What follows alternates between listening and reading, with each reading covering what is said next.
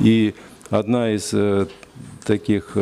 One of the tasks that we're facing, as I think, and then that we need to discuss, is the possibility of cooperation, because preschool education and childhood and development of children, it's not only the problem of a specific country, it's a generic global civilization process which demands thinking over, meditation at every level. And I think that the conference allows us to see the multifaceted nature of this issue and understand childhood as the future of mankind, as the process which builds the foundation for optimism, because on condition, of course, that we can agree and understand our common goals. And if we look at the child as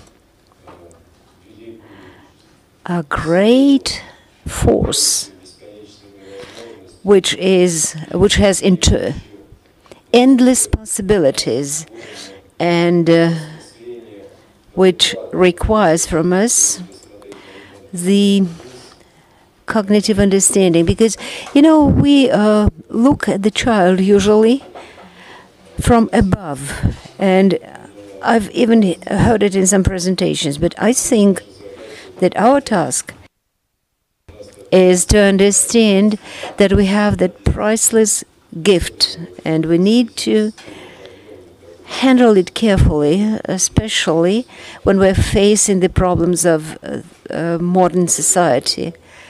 Roga, I think, will help me to understand these new tasks, especially related to digitalization, to understanding. And one of the problems that probably we need to discuss is the problem of the context that Vygotsky developed, and how we can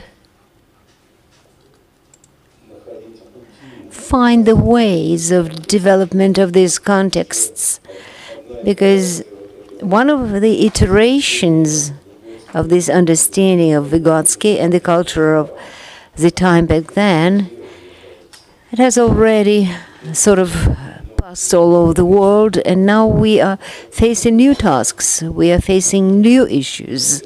And that's why I propose that we start this discussion. We have certain positive results of this interaction, this cooperation. I think that we published this book, which has been disseminated, and we received a letter from the publishers of this book. They hope that it will be useful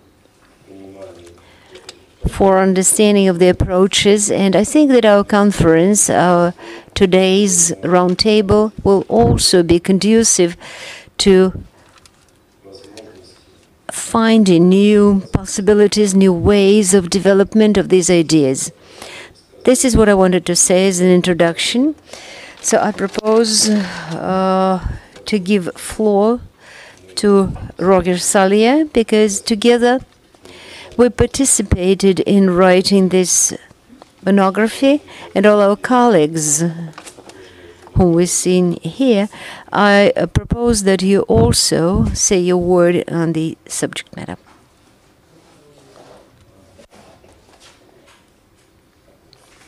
Okay, thank you, Nikolay. I'm very pleased to be here, and I fully agree with the general ideas that Nikolay expressed, that we see this as a beginning of an intense collaboration within this preschool education, kindergarten area of together exploiting and developing the ideas of Vygotsky and the sociocultural, socio-historical school. And we also think that there's a dire need, an urgent need of comparative research in these times of globalization and to learn from each other. And I think this conference and the ECCE, the European Early Childhood Education Research Association, is a very good institutional framework for continuing that discussion or conversation.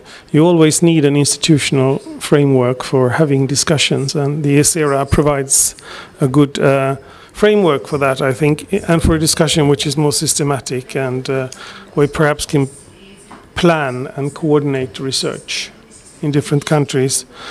So what we have done is that we've asked the people mentioned in the program to make some initial comments on their perspective on this, not just on the book, but on the general idea of advancing studies in the in this Vygotskian tradition.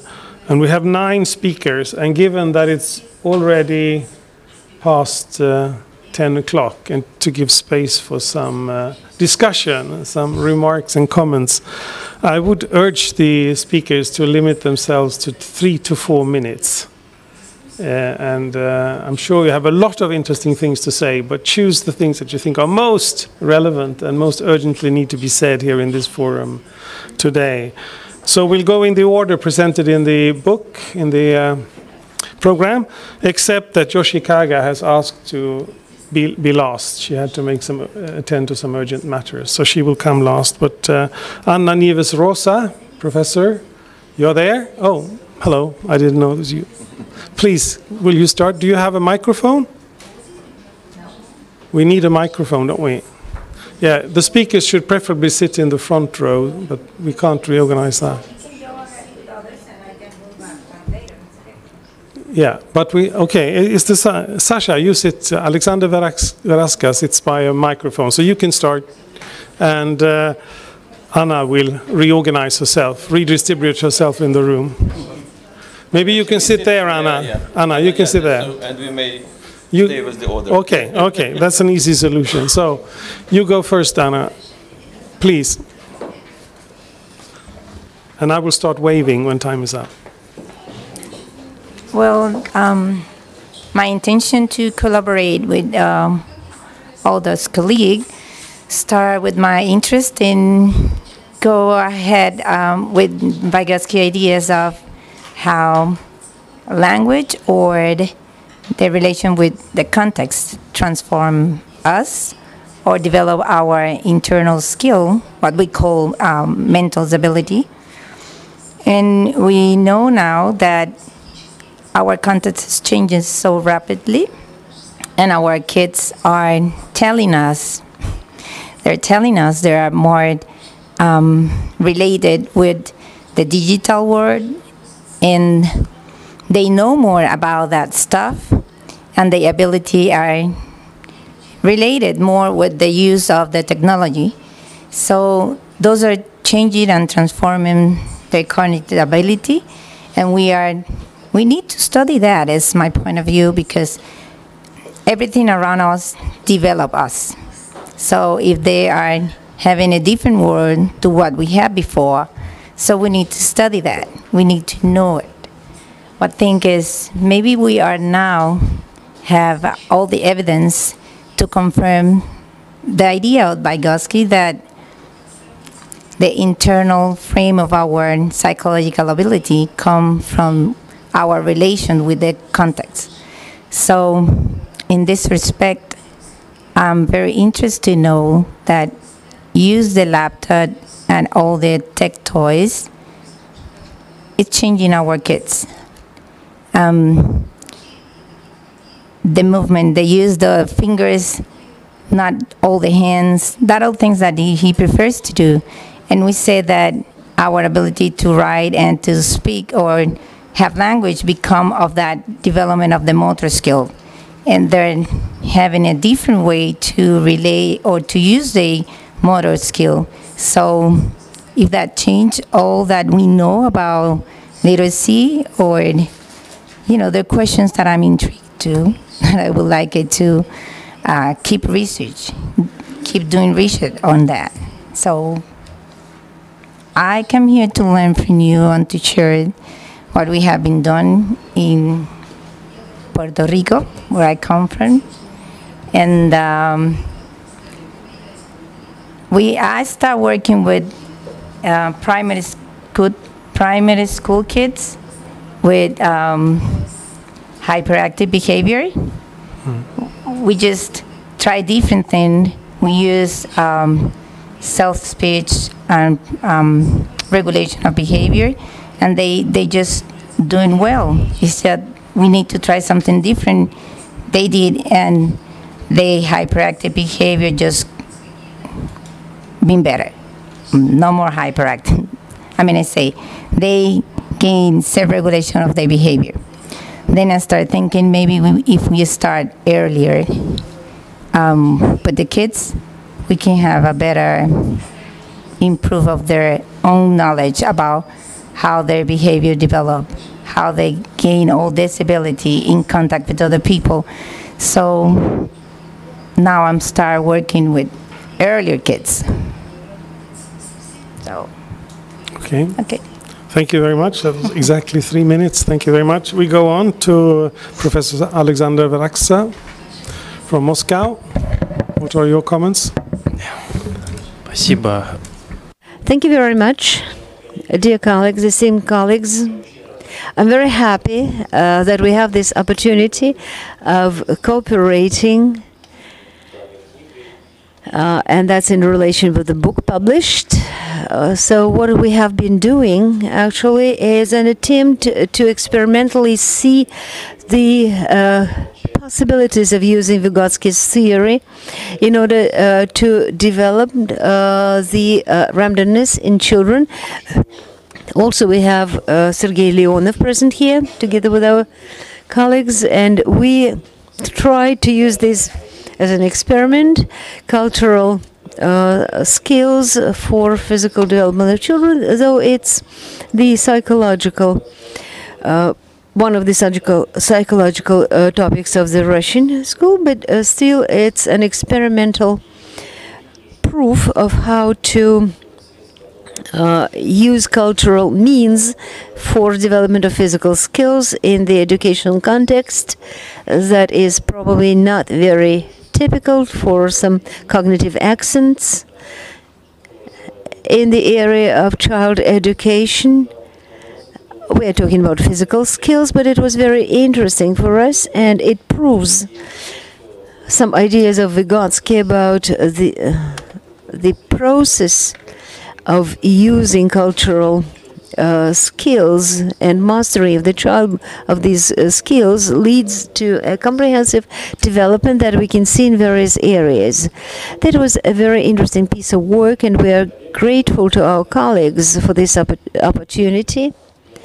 And we hope that our first steps, our first initial steps, will be the foundation of further research. Thank you very much. Thank you very much. We continue to Professor Cooper, who is, I think, down there somewhere. Please.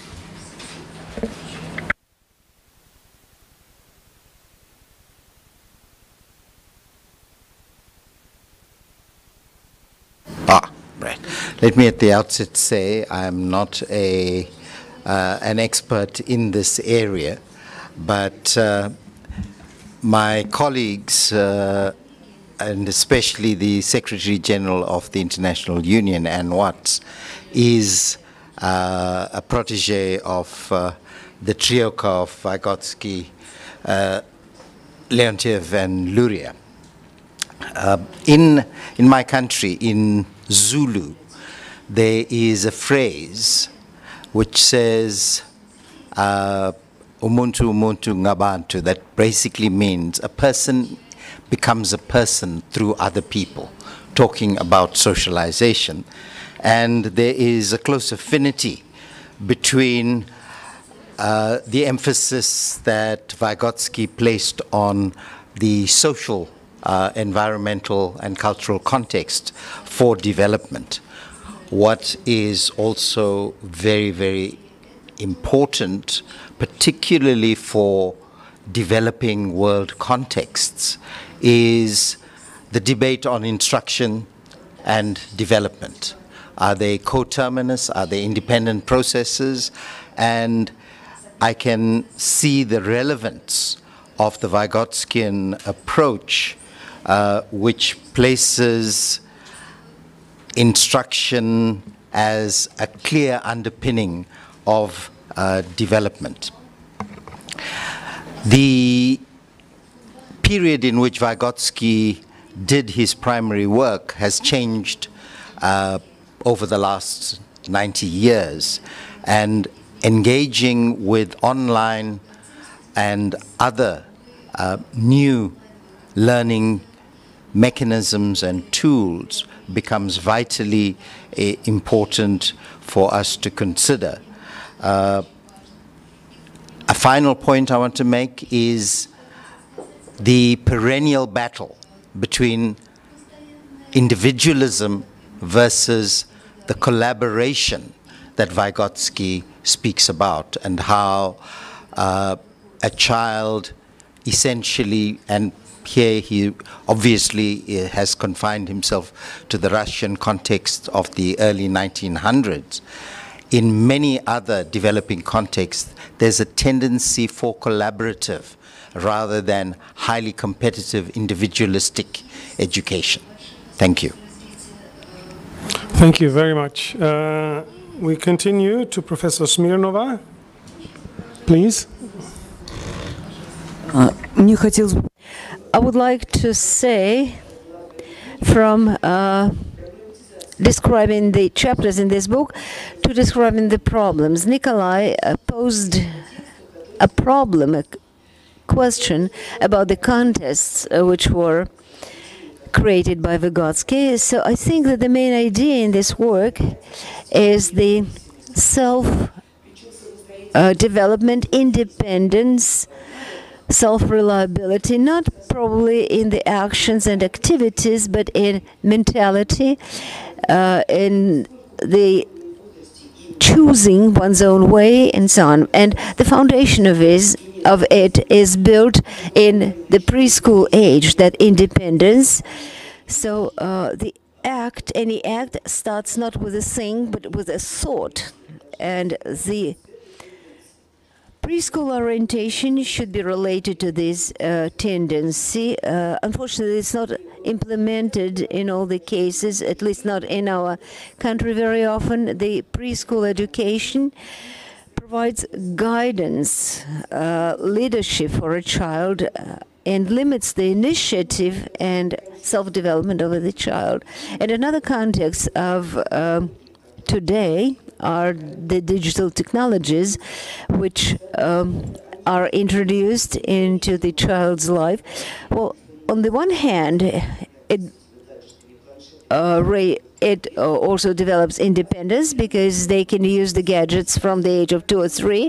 On the other hand, they become the prisoners of the application that is downloaded into that, for instance, tablet or a gadget and so on. So the question is, can the digital technologies become the self-regulatory means? According to Vygotsky, it is the means of self-regulation. So is it possible to make this turn using these technologies, and how much these technologies can arrange the zone of proximity, how they can compensate the lack of communication with the adults, or the cancelling of plays, what we see everywhere now. So these are the challenges of the modern time, and this must become the subject of our consideration and our research. Thank you very much. We continue to Professor Vladimir Zobkin from Moscow as well, please.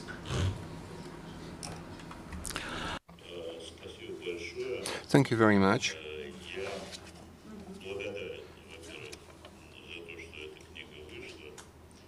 I appreciate very much that this book had been published. I remember that it took several years. This book was re-edited and corrected and revised several times. I believe that this was hard work, and I feel obliged and thankful to the people who assumed that responsibility. So this is my appreciation to Nikolay Evgenievich and to you. And speaking on the subject mentioned by Elena Olegovna, well, I'm not going to mention my article, actually what it is about. In general, there are very simple things. Distribution of free time between the parents and the children, how this free time is implemented while the child is growing, how the situation of cultural interchange is varies depending on the play, on the mood and feelings of the child. Well, it is quite kind of trivial to consider the child separately from the communication with the social environment and the parents. Indeed, in this case, we lose fundamental moments related to the development of a child. And the proximal zone of development, in particular the social environment, I think this is the central point that is contained in the works of Vygotsky. But when we talk about the social situation of the development and the change of the relation child-parents, and Vygotsky describes this as the change of the senses and feelings of the teenager,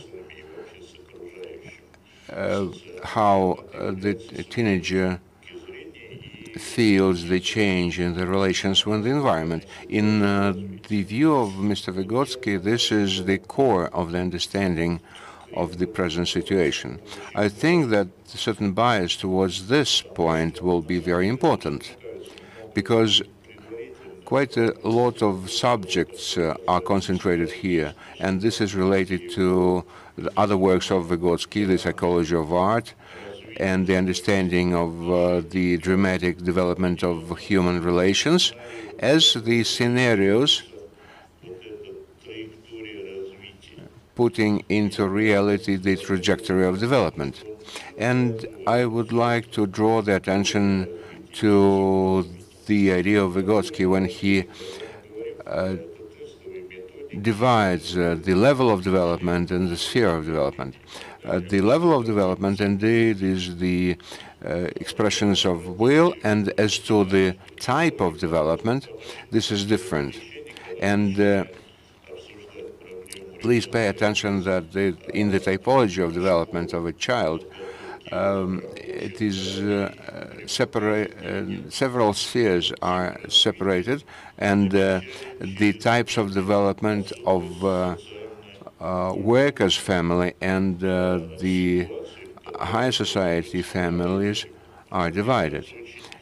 And I think this is very important to catch these specific types of the social development.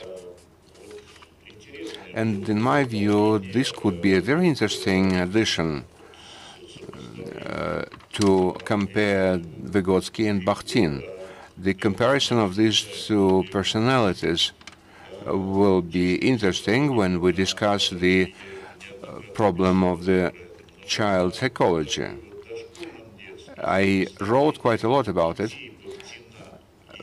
for the teenagers, but the comparison of Bakhtin and Vygotsky ideas for preschool child period will be very interesting. This is chronotop. This is the key notion of Vygotsky, the complexity and completeness of the environment. And in my view, this can define the type of development. I think this is very important. Well, let me finish with this, because we have a short statements. And the second idea of Bakhtin is the idea of the cultural borderline. He wrote that culture is understood at the borderline. And in this sense, this book allows to understand the situation in the cultural and historical psychology to have a look from different positions. And in my view, it could be important that within our community we could organize joint research, and using similar methods we could compare the types of social and cultural development. For example, in Russia, in Germany, in Sweden, in the United States, in South African Republic, and I think this if it would be interesting if you could lead such a cross-culture research program. Can we go on to Oslo? Professor Francisco Pons is sitting down there somewhere.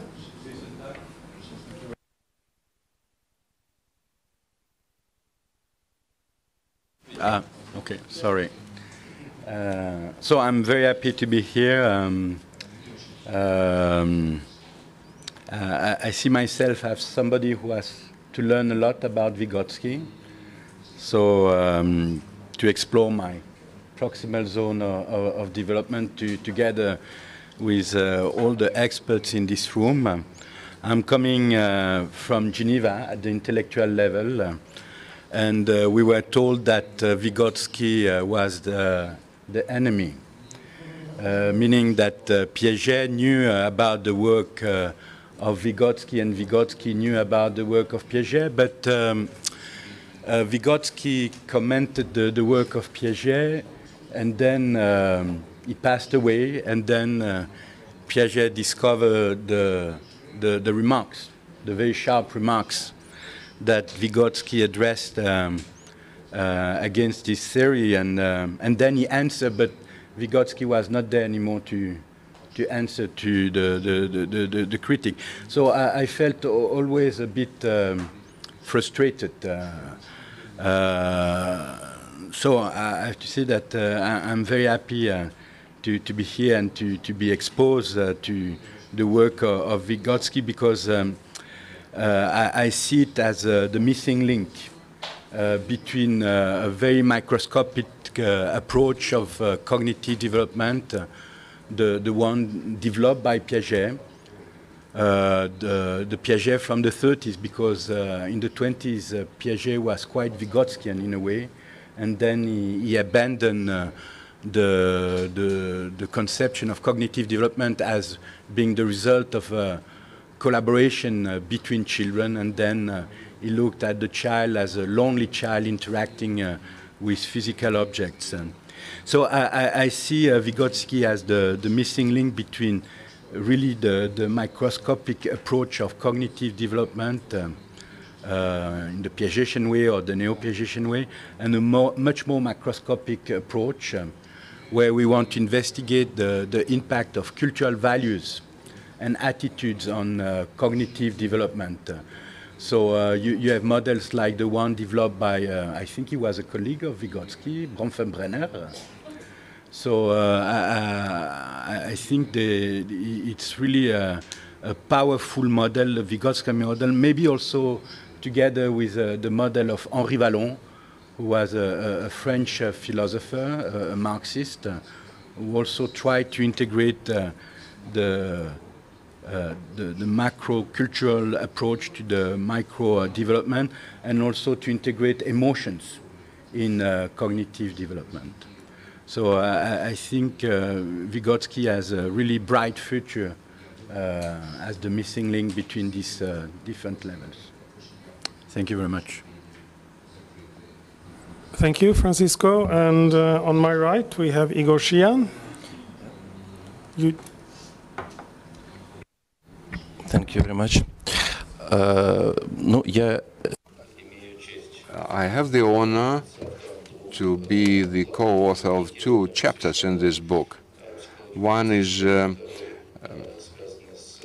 devoted to the psychology of preemption, and the second, the psychology of preschool education. And I had the honor of conceiving this book in Crete in September 2014 during the conference of the European Association of Preschool Education. So there appeared the idea to publish the journal, and Nikolay was one of the initiators of this. But then it turned out that the idea, the initial idea, was wider than the idea of the journal. So it passed.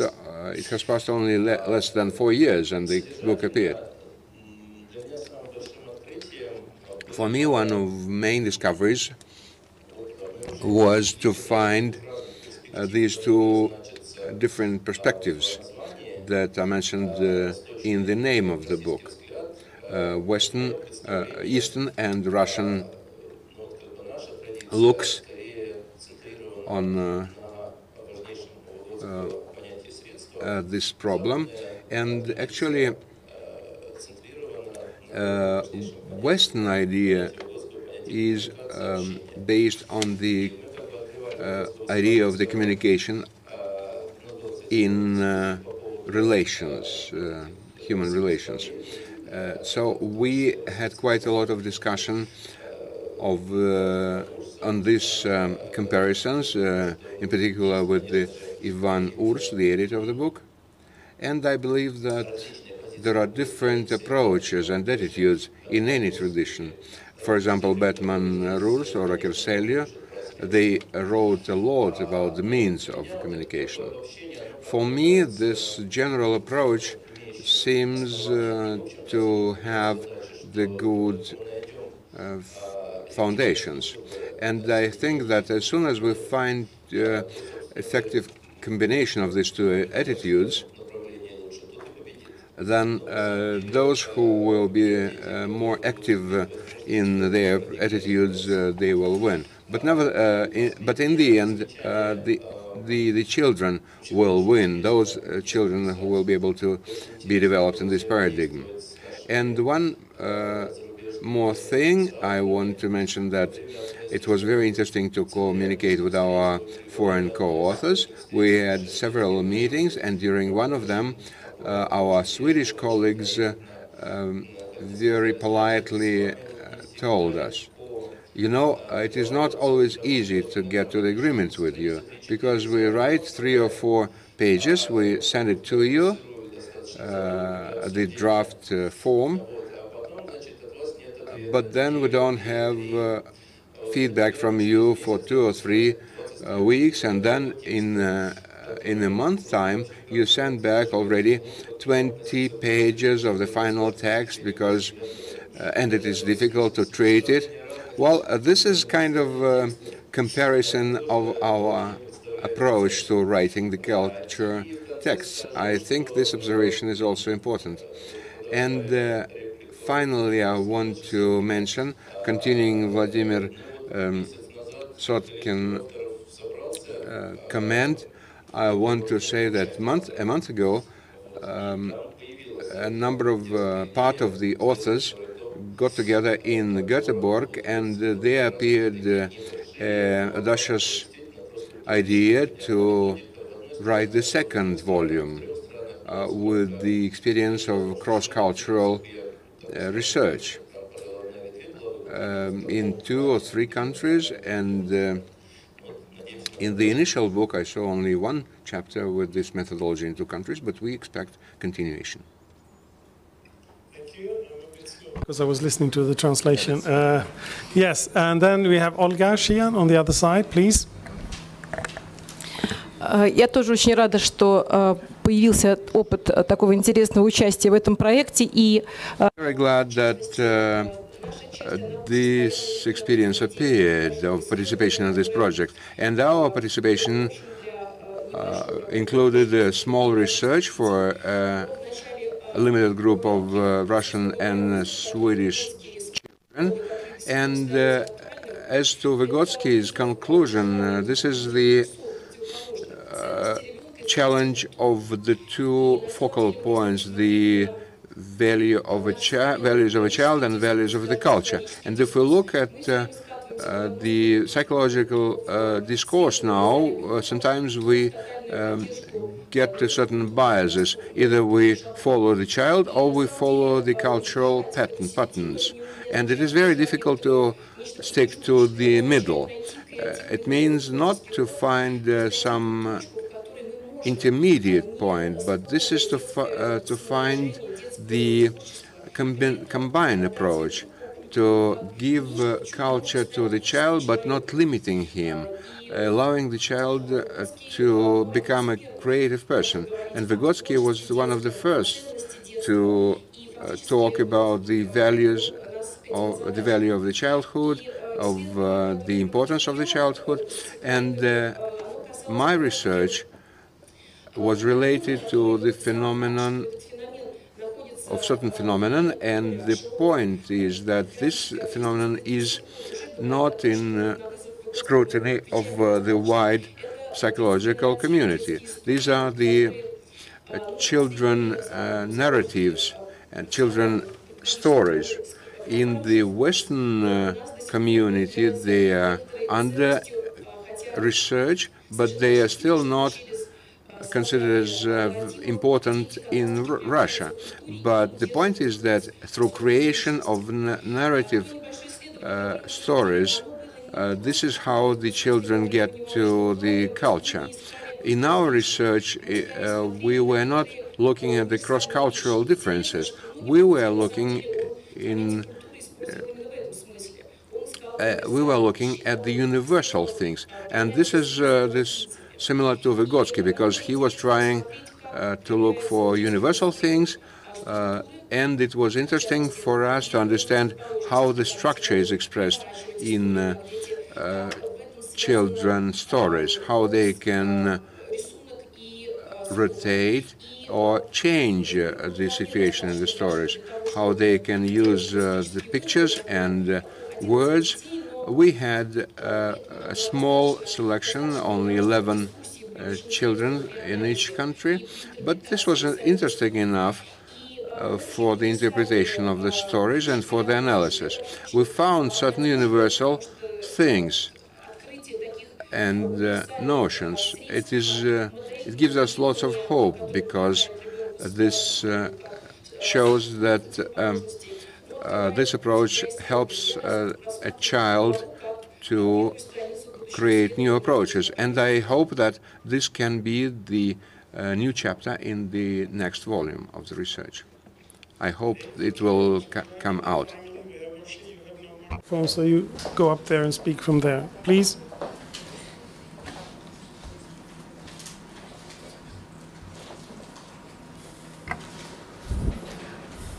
I just have one slide, so just a moment. Okay. So thank you for inviting me to speak at this very interesting session. I would really like to express my congratulations to the editors and the authors of this excellent book. I didn't know about it, so I really would like to buy it myself and study and become more versed with the theories of Vygotsky. I'm speaking as a person, as a specialist working in an international organization which is attempting to promote collaboration through different mechanisms and among different stakeholder groups. So this is with this perspective that I just like to provide some thoughts about what could be done in terms of promoting cooperation on this subject. As far as my experience goes, well, I mean, I've been in the field for about 20 years supporting international development in terms of early childhood. And of course, Vygotsky is really one of the most important and most cited theorists when we talk about early childhood development and care. Of course, his mentioning is really underpinning the importance and the rationale for investing more in early childhood care and education, which is of quality. Ensuring quality learning environments, ensuring quality social relationships between children and those who are around them. So this is really, I think, key and something that that we have to be reminded, or I have to be reminded myself, that Vygotsky's theory has really played an important role at the international development scene. So I just like to suggest some of the possibilities for cooperation with regard to Vygotsky's theory and the promotion of them in practice and policies. So we have different mechanisms and different program areas within UNESCO. So one of the things that I would like to suggest is to have the UNESCO chairs working on early childhood care and education come together and that you will be the key persons and key agents for promoting a better understanding of the importance of Vygotsky's theories and how they can be put into practice.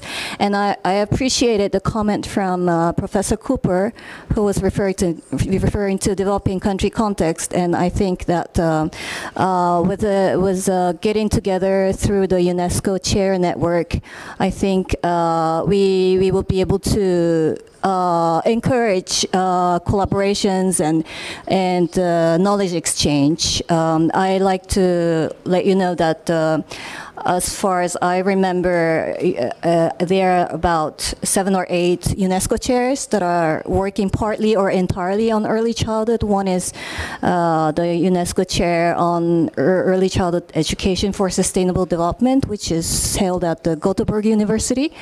There is another UNESCO chair, which is based in Canada, Victoria University, which is essentially working for the development of Africa. There's another chair in Canada, which is working on early interventions and detection. And so there are more than that. So, but UNESCO hasn't had the opportunity to really tap on this network of UNESCO chairs.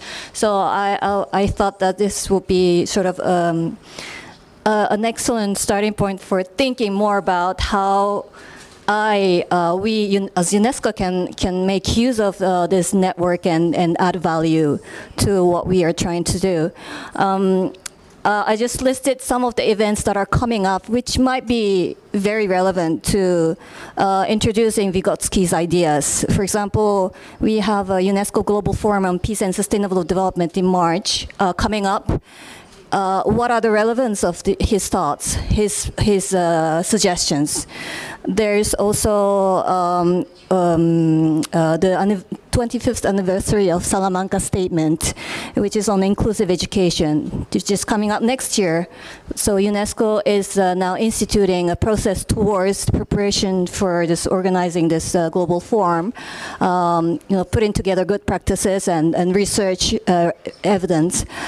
So I would like to invite you to be part of this process and then really bring to the contribution what are the relevance of Vygotsky's theories and proposals with regard to early education, but of course beyond early education and sort of community development, social development. Thank you very much. Thank you, Yoshi. This is really an impressive number of contexts in which to carry these activities forward. Thank you. I will open for a seminar soon, but we first have a comment by Vera Brofman, I take it. Yes, I'll try. What language is taken? Я буду говорить на русском. I will speak Russian because we have translators. They're going to.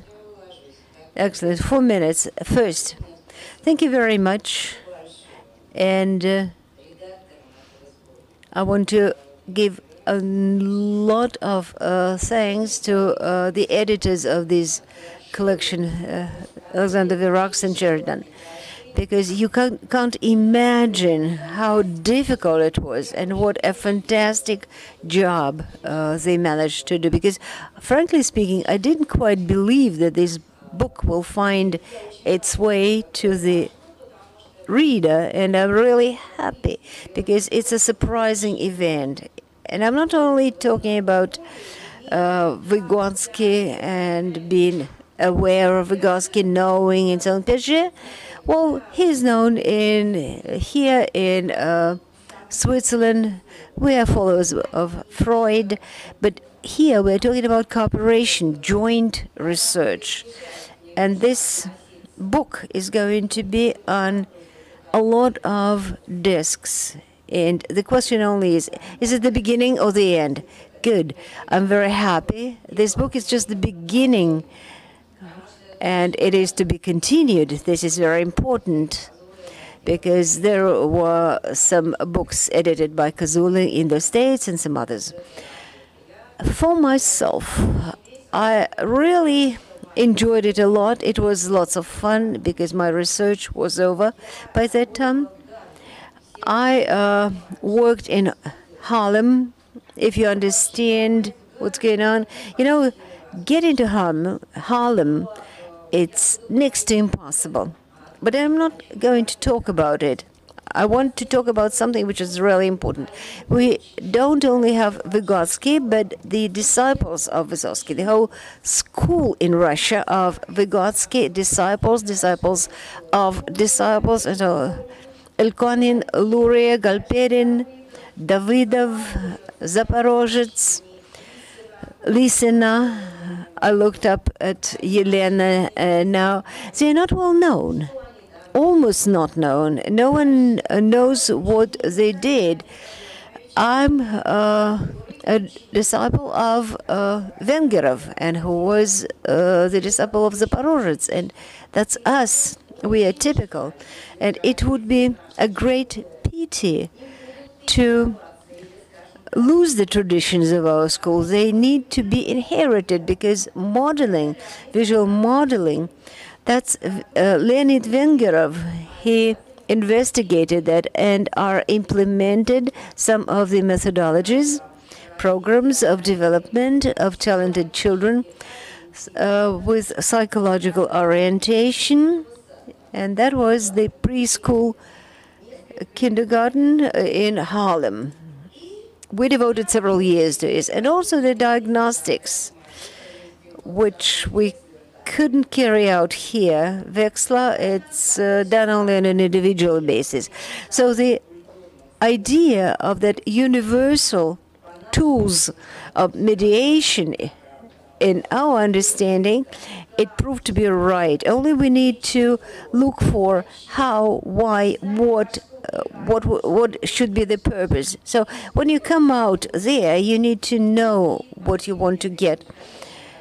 And of course, like any researcher, I was not thinking about description. I was thinking about just results, whether I can do it, I cannot do it, whether it's a success or a failure. So whether the results are independent. And by the way, we have parents who are very poor, who live in the shelters, and so on.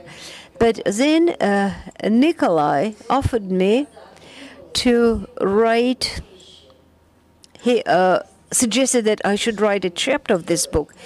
And I started thinking how to make it understandable, accessible, interesting. And this communication really gave birth to new instruments and means. Thank you very much, Nikolay. That was absolutely right. Thank you, all commentators for these remarks. We now have 40 minutes, roughly, for questions and comments, and this is now a seminar, and a seminar means that you clarify things, you try to see if the claims made are substantiated, and so on, and then not just argue your own position, but engage with these topics of Vygotsky in both the work presented here, but also as a tool for future collaboration and work together. So I open the floor, please. Do we have to speak into the microphones? The people who ask questions. Yeah. So you have to have a microphone available when you raise your question. Yes, please, from Germany. Ursula. Yes. Thank you. Thank you for this book and this very important dialogue between different kinds of orientation in preschool education and to bringing them together. My question is, I understand that what the Swedish, maybe Western position points out, the value of the individual child and the value and really listen to child's initiative and really answering to this child's initiative is very important. And as Elena Smirnova says, the independent mental development, but it does not mean that, but as I understood, the richness of cultural tools, and that's my question, maybe needs different kinds of learning situations to get into the ability to use them really. Give me an example. Even if I am adult, when I want to play an instrument or learn dancing, I don't want a dance teacher who never shows me anything. And so I think this talking about a teacher as a leading person is a Russian tradition, I know, and it has many problems in several situations. I've seen them, and I understand that you want to look at this child's initiative, but I think it's necessary to know in which moment or in which situation it is useful to show something. Otherwise, the Western style may be too focused on spoken language and on arguing and thinking about something. There are so many ways to express a meaning and create meaning, and I don't know if I misunderstand this thinking about cultural tools and cultural and historical situation and context in which people live. And my question is, how can we bring these two things or this complex pedagogical strategies to get together so that we can learn from each other? That is my question. Okay, vielen Dank. Who wants to answer or to address the question? Any one of the authors? Or I can start or attempt to start this. I think you are pointing to something very important, but to me, if you understand this in a historical perspective, the new tools enrich the capacities for communication, and they do not limit them.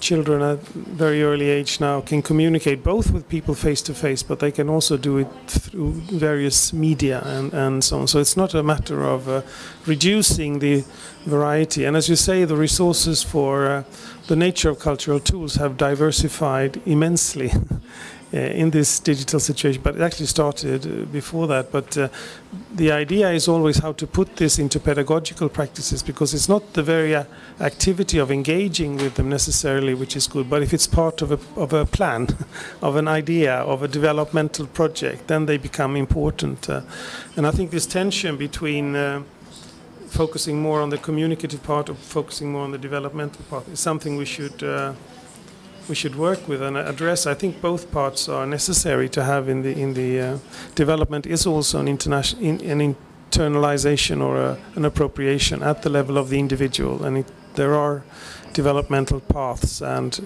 how can we enrich these experiences for children, both collectively but both and also individually. But the point of the Vygotskian tradition is not to take these apart, not to take the individual out of the situation or the situation out of the individual, but to see them as related. And we need systematicity, we need pedagogical practices that employ these resources and tools, and it has to be a sustained forms of interaction. Many things take a long time to learn, like you mentioned music, for instance. To practice music takes a long time. And if we don't have the teacher present and the teacher as the leader, it won't happen. It won't, if you give, as we discussed yesterday, if you just give the kids these tools, it goes in any direction. It is not necessarily a sort of a development and appropriation of advanced skills or advanced cultural tools. So we have pedagogical situations, and I think we have more of them than previously, actually. That was my first question. Now, who wants to address this? Yeah. I think Ursula posed a very interesting and very acute question, and by the way, Olga touched upon it somewhat, the balance between the freedom and independence and the guidance or leadership in mastering cultural norms. I think these are two opposites, and we shouldn't take one or the other. I think the path that we should take lies with the interests, with the motives, with the needs of the child, and the pedagogical line should be aimed at the establishment, at building the child's own interests and awareness, because this is a very broad subject. Every teacher treats it differently, and the interests of children are the basis of very many controversial and contradictory programs. For instance, in the Western tradition, they say that these interests are primarily in the child, that the child is born with these ideas, that we need just to catch them and make them be realized in real life. But we overlook some interests. We sometimes think that what adults want, children also should want. This is an interesting psychological question. How these interests are formed, where do they get these interests, how the environment, teachers, parents arrange the medium that surrounds the motivations of the children. I think this is the problem that I don't know the answer for, but this is the focus.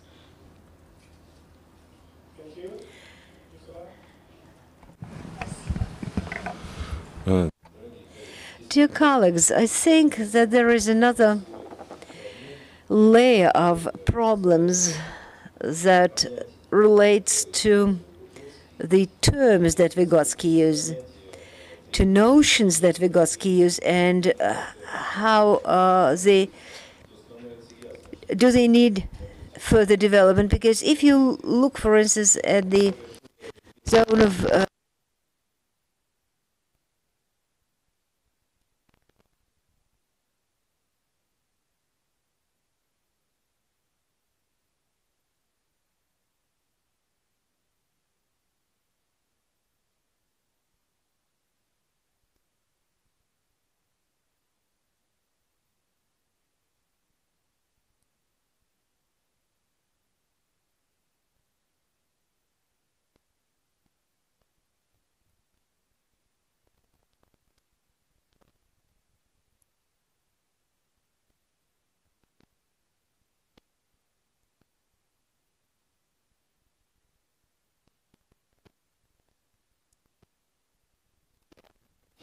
we are facing a problem of the interaction of the natural and cultural.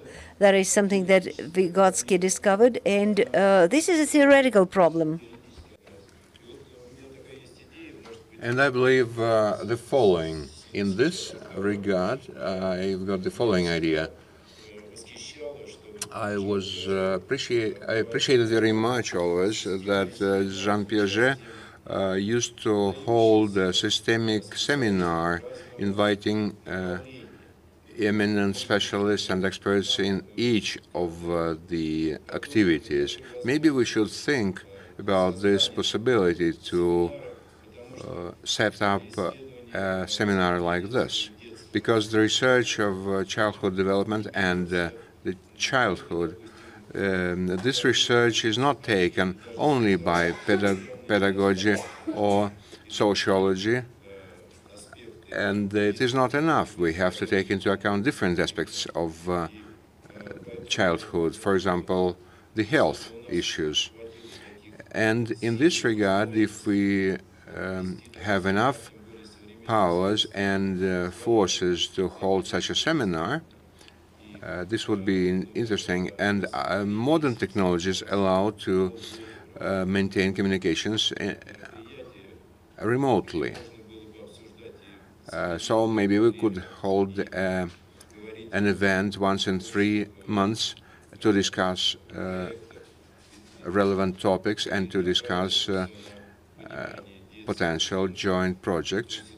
And this would be aimed at the understanding of the childhood and the child problems.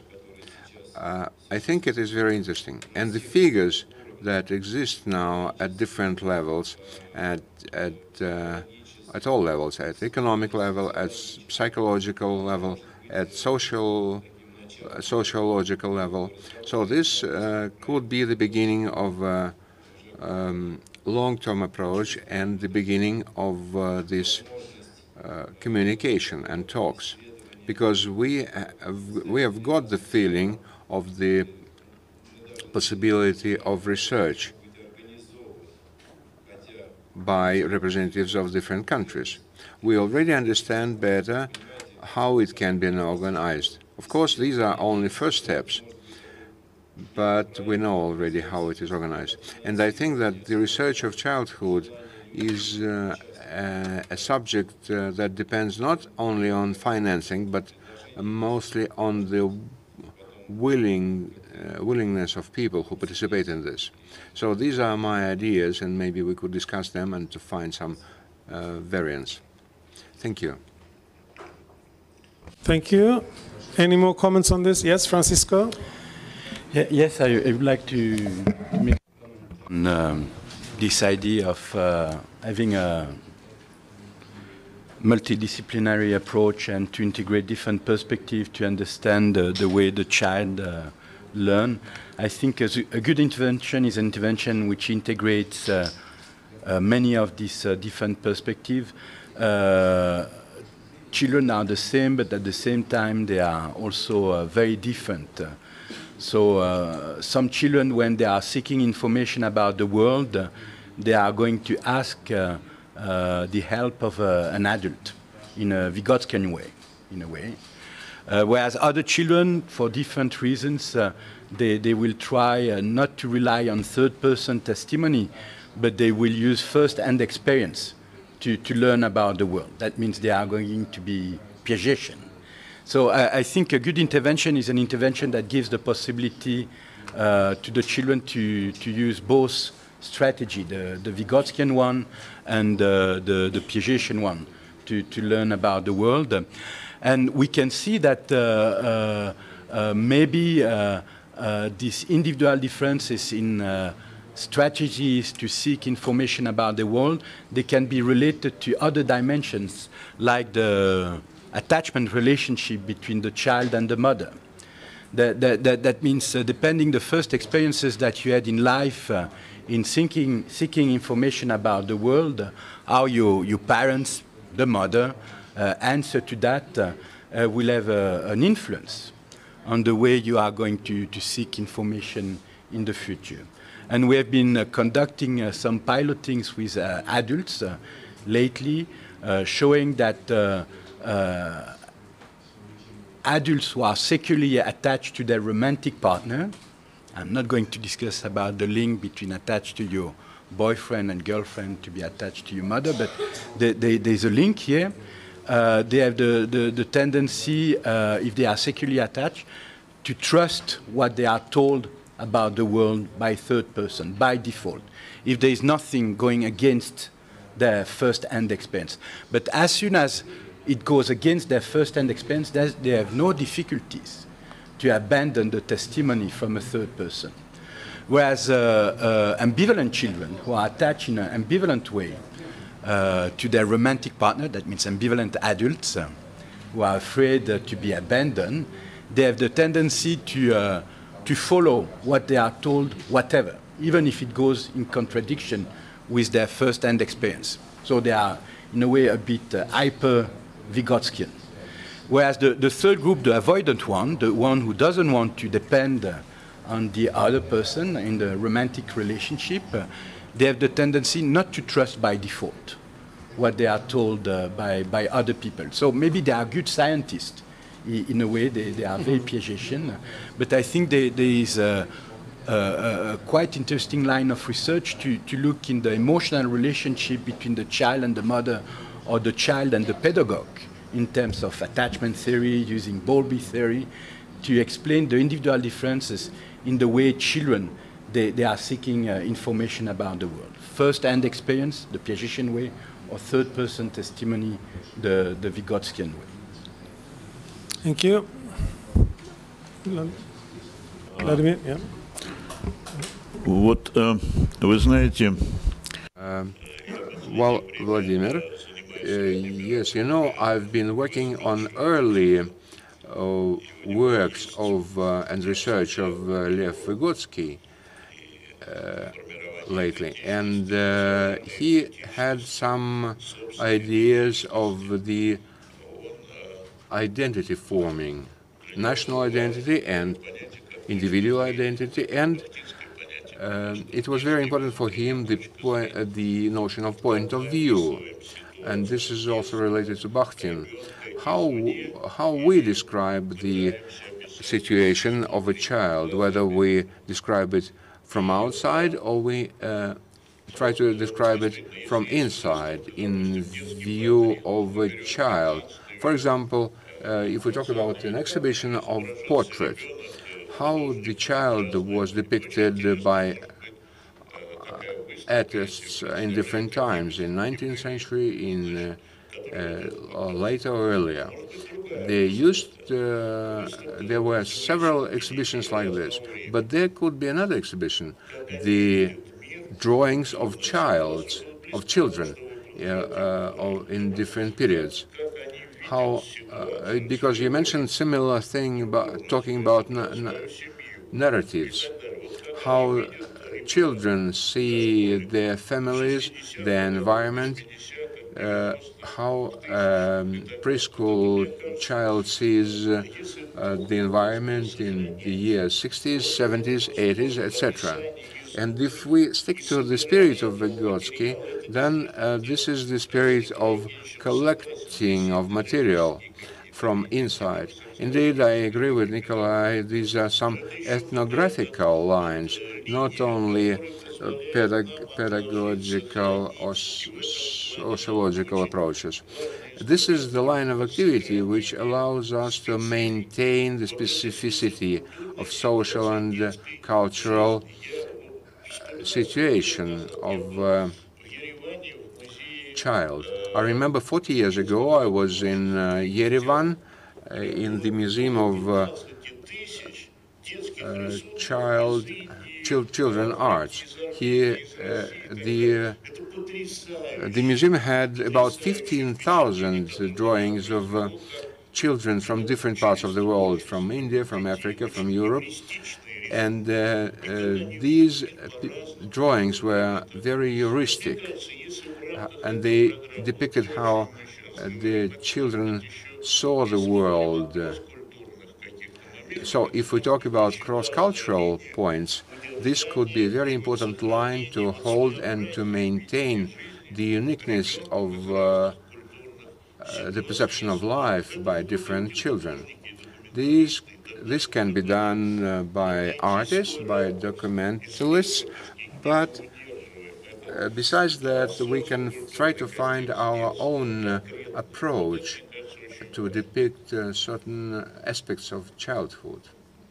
And I think this is very important. Smileys and then Olga. Okay, Olga. Ну вот в продолжении я хочу сказать. Well, following up, probably we're at the threshold of the new discovery of childhood.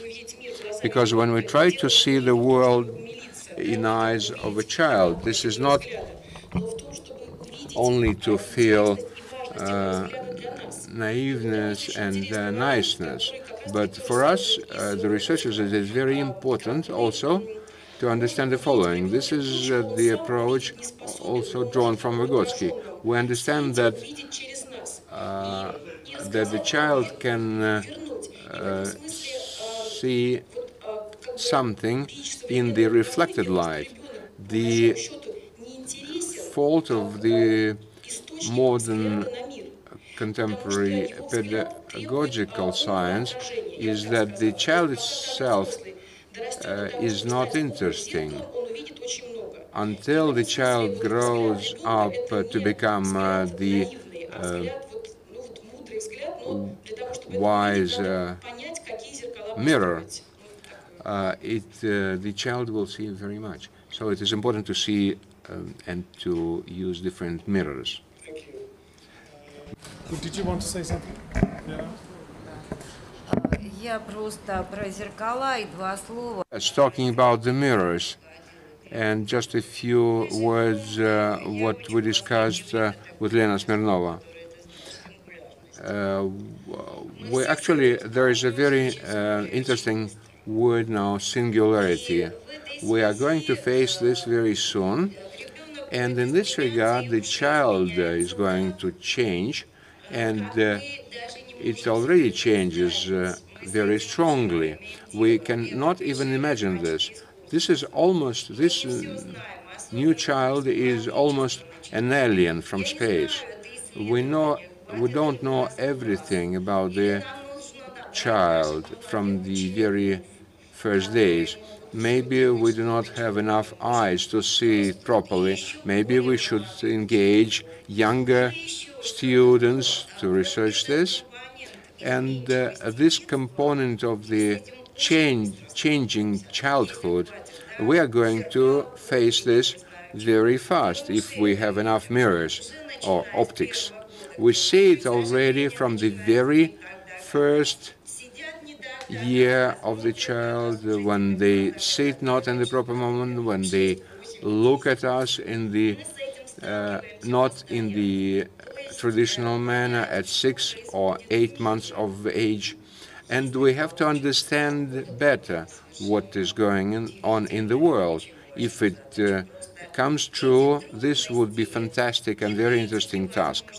Maybe we should engage also genetic scientists, biologists, because we are facing a very complex problem that we will not be able to model in the near future. They are our teachers. That's it from my side. Thank you. Any more questions or comments? Any? Yeah, Ursula again. Only one point about what you and Vladimir said about the drawings. I think drawings or maybe stories are very interesting medium we can try to read, because children reflect their experience and express something about themselves. But it's not only the voice of the child. It shows us also what the child has abilities to express him or herself. And in our Western tradition, teachers are never allowed to take a pencil or to show any kind of drawing.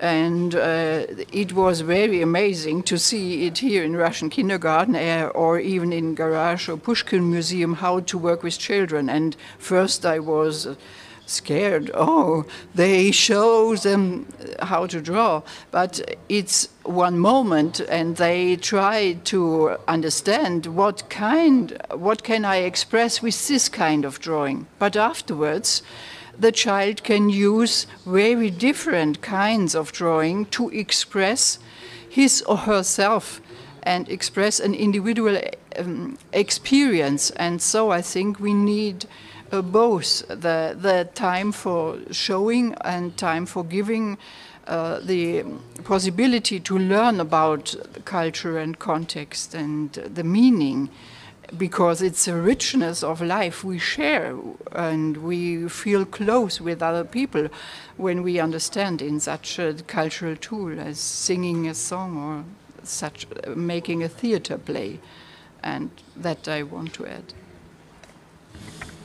Thank you. Any more comments? I think this question, which underpins some of this discussion of whether children are objects of research or whether children are subjects, is a very important topic. And we have seen, I think both Piaget and Vygotsky have done much to show us that children are subjects. They are not just objects of research.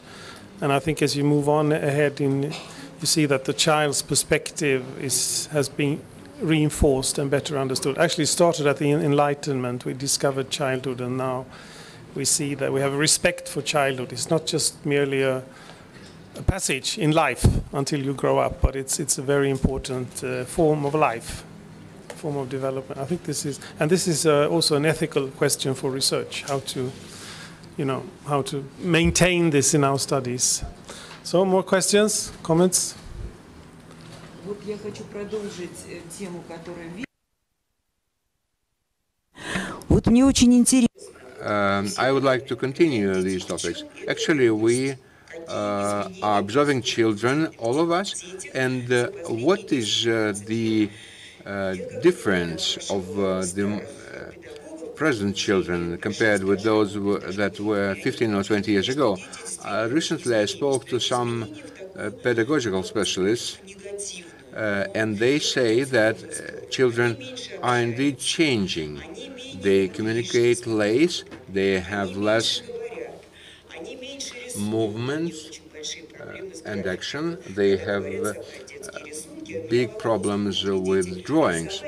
If we talk about the children drawings, I have a question whether the children would be willing to draw without the suggestion of grown-ups or adults. So what are the models and approaches for observation of children? And what are they? I would like to support this. I think this is one of the very important topics. The traditional childhood, the cultural childhood, and the modern childhood, digital childhood. What do we have now? Well, we have a mother who gave birth with sitting at the computer, and the child also begins life with the computer. I'm not commenting on this, Volodya, because singularity promises, the word singularity promises that everything will be possible in the near future. Well, I will not like to register the decrease of the level of development. Or maybe we should reconsider the norm, or maybe we should say that the present digital environment holds back the development or transforms the development. Maybe we should then introduce new indicators, not the imagination, not the movement, not the communication. What should be the indicators of development?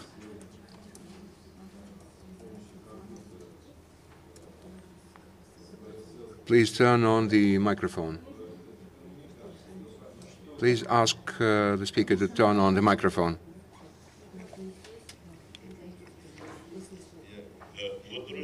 So, colleagues, when I listen to us, the psychologists, I recall a very nice novel by Mikhail Bulgakov, Master and Margaret. Maybe you remember that there is a scene where when Voland was discussing the Muscovites, he said, well, I observe them, they are the same, but the apartment matter has spoiled them. So I think that we give, probably we give too much importance to the apartment matter, forgetting to pay attention to universal moments, value moments that characterize the development of a child. So independence, for instance, and this is the key fundamental line of human development. I remember Pushkin's quote, "The independent man is a great man."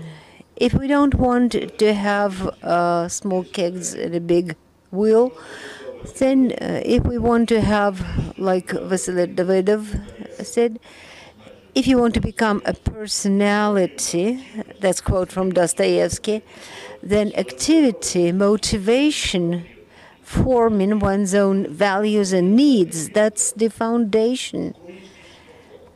I'm talking about humanitarian area that defines the pedagogical line of developing a person in modern society.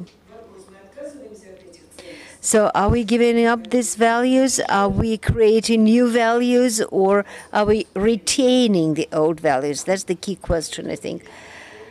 What you are saying now, there is actually an interesting story. You need space. Any child needs a space where he can develop as a personality. And it's a theoretical problem because, of course, it is related to creating the environment, but we need to think it over. I understand it's difficult because it's so multidimensional that it's not easy to implement. It's not done with one word only. Okay, more questions? More questions? Comment?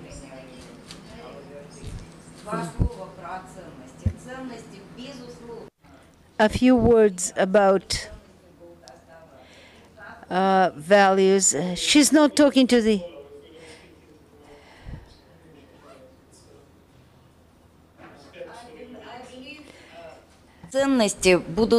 I think that values are going to change.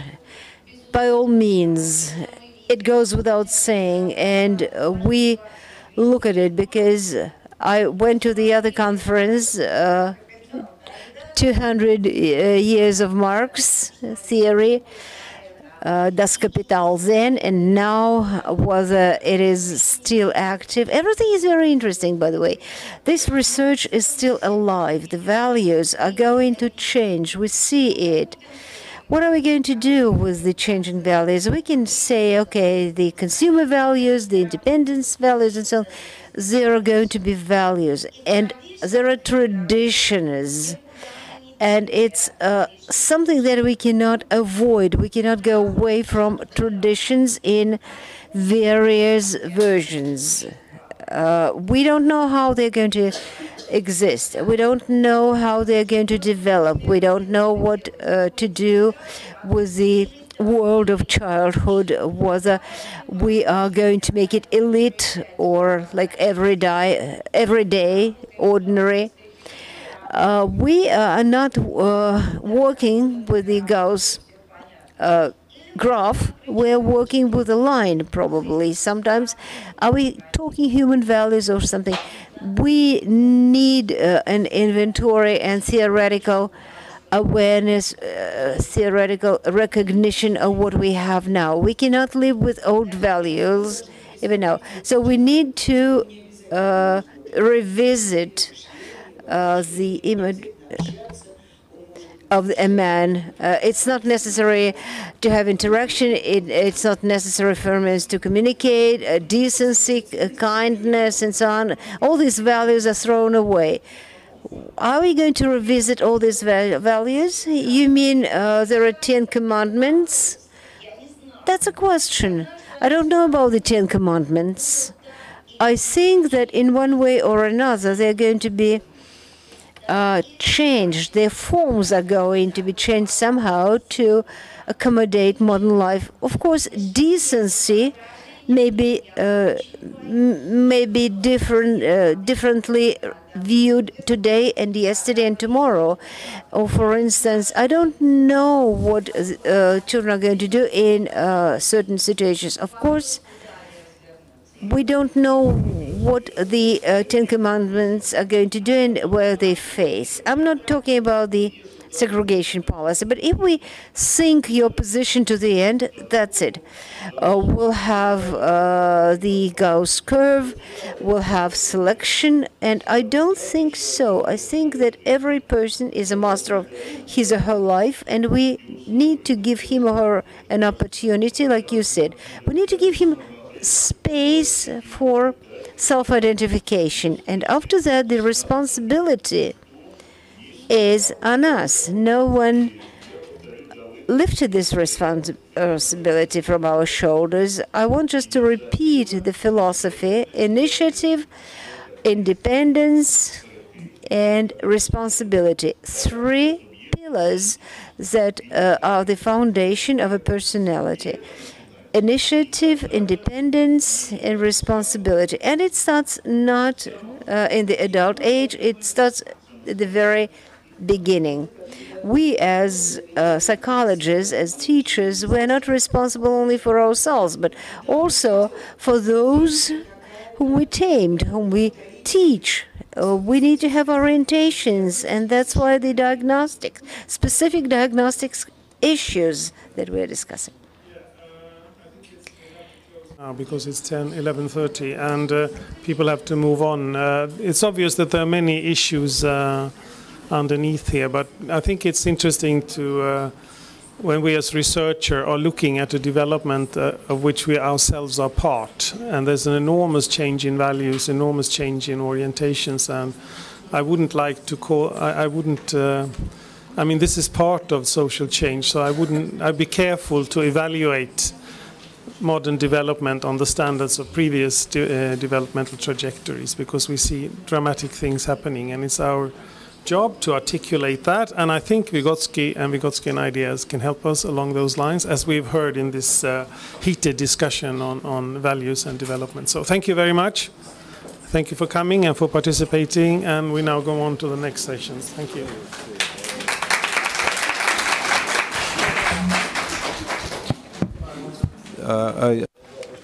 I would like to add a few words. We can exchange contacts, and we can continue this dialogue via correspondence. Probably we'll be able to think